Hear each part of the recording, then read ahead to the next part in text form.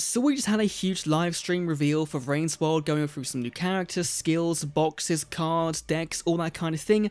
And inside the game itself, a big announcement that we're getting Master 05, the EMZ, the Link Zones, on September 20th, the whole week before the VRAINS World drops, which is so cool, right? You've got a week to learn the brand new mechanics of pendulum summoning, and then they change again when we get the links. And beyond that, we're also getting, the big thing I think, is manual mode.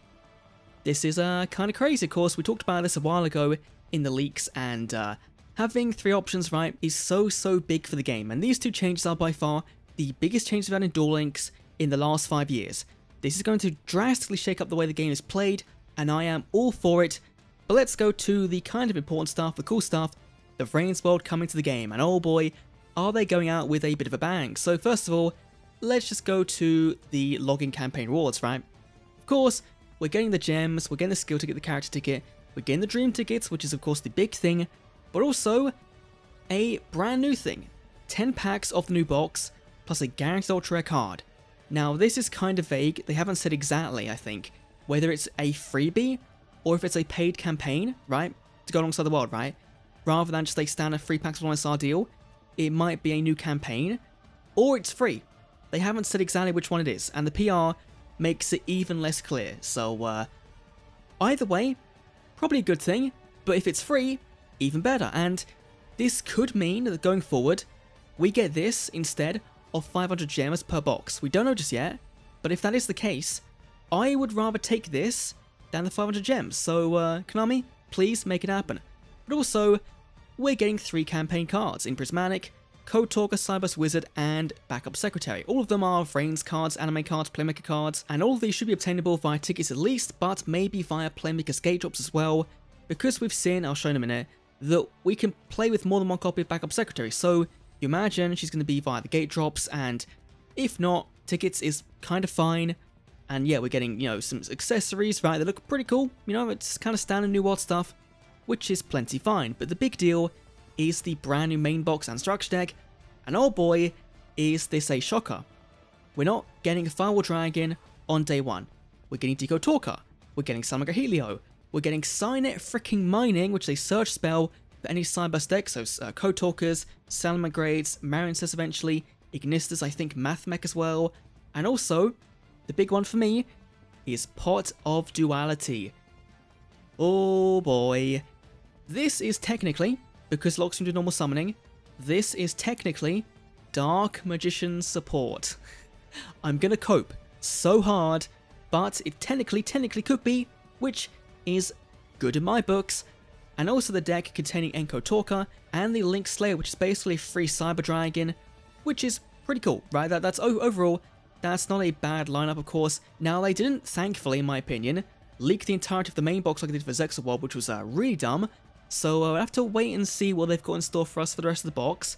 But until then, we have some brand new characters in Playmaker, in Soulburner, Gonazuka, and of course coming after launch, probably in late October, is going to be Blue Angel herself. So a bit weird we're not getting her on day 1, but at least she's coming in at least October rather than January. That would be kind of ridiculous, but overall, a solid lineup of new characters. Now, we have some skills, we have some cards. First of all is Storm Access, taken straight from the anime, add a Deco Talker and a Firewall Dragon to your extra deck. So Firewall day 1 is going to be skill locked, which I think is fine. It's not a great card after the errata, so I don't think it'll be any good anyway, but still, at least it's playable.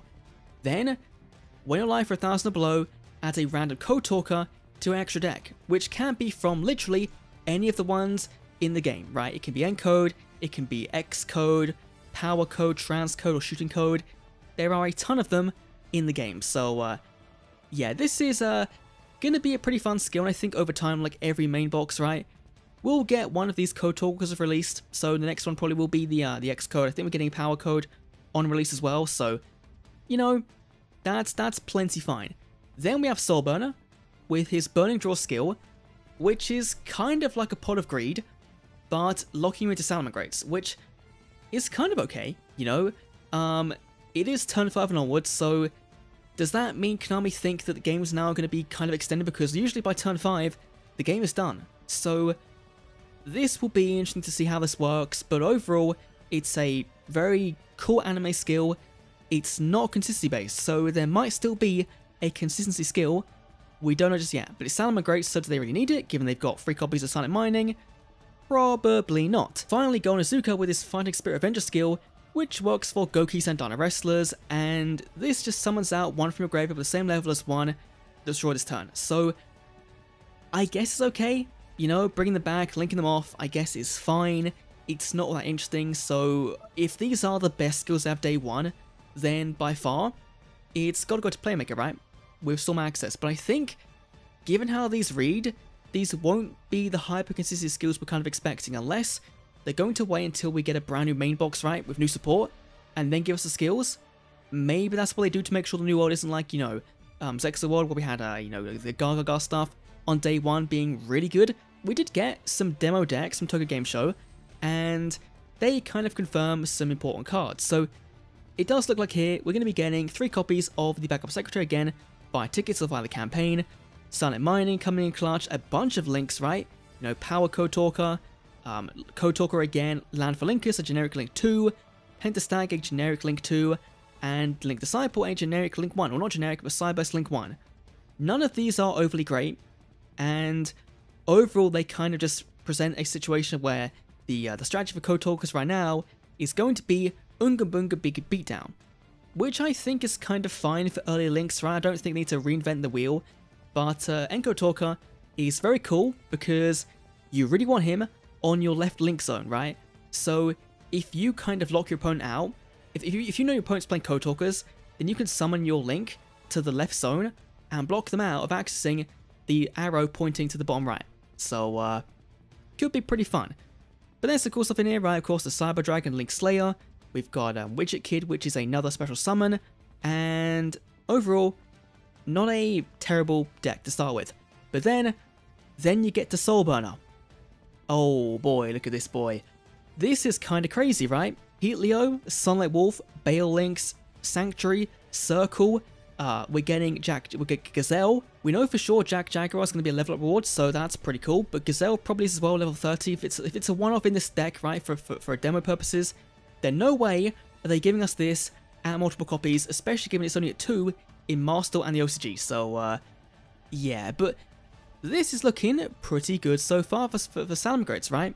And the cool thing is that for Salamangreats, you don't get the animation of Heat Leo when you first summon it. You get it when you summon it again via Reincarnation Link Summon via Sanctuary, which is very cool. It gets a unique animation that is kind of crazy. Now, if they gave us Almirage instead, right, the generic Link 1, that would have been absolutely insane, but they're not, so overall pretty good. But for a first wave of support, right, if we do get all of these cards, then that's kind of big, you know?